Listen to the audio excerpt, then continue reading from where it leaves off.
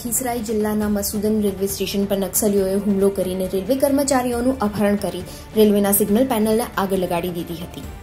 તમિલનાડુના પૂર્વ મુખ્યમંત્રી જયલલિતા પોતાની મોતના અંતિમ દિવસોમાં ચેન્નઈના એપોલો હોસ્પિટલમાં દાખલ હતા અને એ સમયનો એક વિડીયો વાયરલ થઈને સામે આવ્યો છે.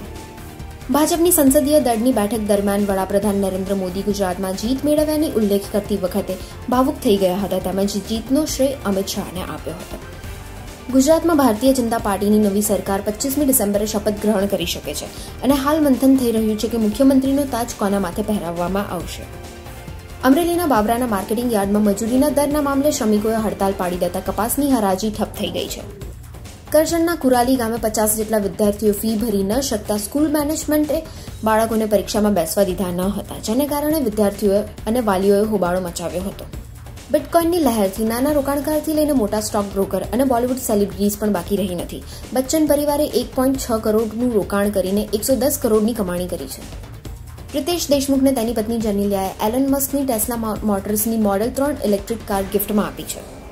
ટીમ ઇન્ડિયાના કેપ્ટન વિરાટ કોહલી અને બોલિવૂડ એક્ટ્રેસ અનુષ્કા શર્મા લગ્ન બાદ ભારત પર આવી ગયા છે. આવતાની સાથે જ તેઓ પોતાના ગ્રાન્ડ રિસેપ્શનની તૈયારીમાં લાગી ગયા છે.